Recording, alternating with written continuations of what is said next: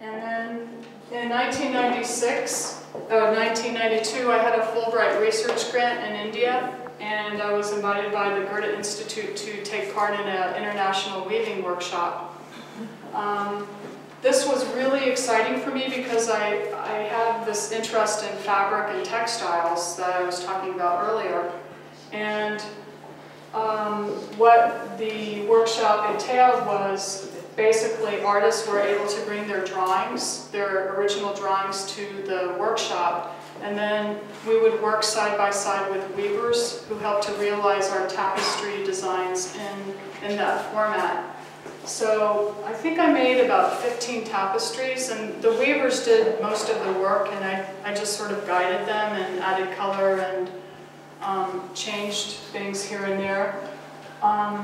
But one thing that I noticed that is still reoccurring is the textile relationship that I got from a young age that I was happy to have, and also focusing on the center.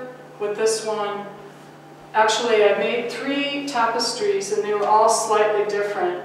This one is the only one that's left at this point, but it's another way of zeroing in or focusing on the center. The other thing that was really interesting for me for working with the tapestry was working with the weft and the warp and the weft. And I started developing this interest in the graph at that point. And the graph it basically helped me to create a foundation where the rest of my artwork could float around, but if I had this graph with a parallel and perpendicular, it helped ground me.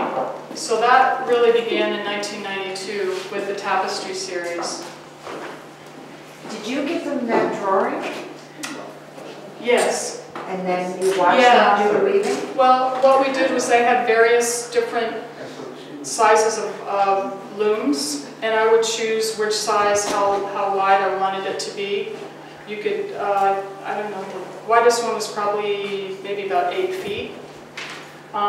So I got to choose what size I wanted it to be, and it was really a wonderful project. The kind of weaving is like thick one way and thin the other way. I don't know what the terms. Well, it's not the same.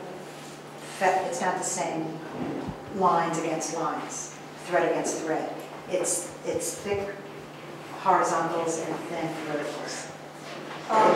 Is that a question, or is there a name for that kind of weave? It's a different kind of. I'm not sure what that is. It was their style of weaving.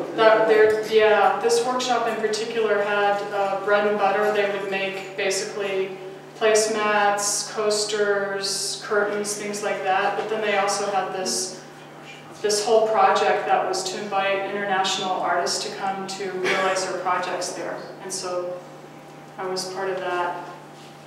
Tassara Center for Creative Weaving in Kerala, South India was the name of the workshop.